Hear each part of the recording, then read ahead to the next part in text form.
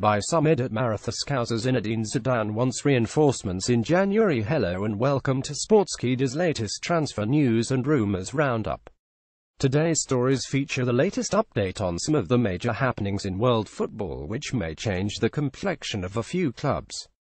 So let's head right in and take a look at the major happenings across Europe that made headlines on September 17, 2017. La Liga. Sanchez has been forced to stay at Arsenal, with Alexis Sanchez entering the final year of his contract and available to sign on a Bosman transfer next summer. Real Madrid president Florentino Perez has identified the Chilean as his next prime target.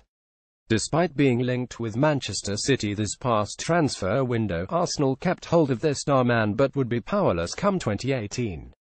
Real Madrid are looking for a top forward and will look to sign Sanchez to make up a strike force with Cristiano Ronaldo and Karim Benzema. Dani Carvajal signs a new deal. Real Madrid today revealed that right-back Dani Carvajal has agreed to sign an extension with the reigning Spanish champions.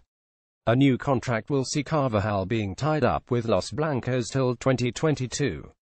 A Real Madrid de Castilla product, Carvajal rejoined the Bernabeu-based side in 2013 after a spell with Bayer Leverkusen. Meanwhile, the right-back will appear at a press conference tomorrow.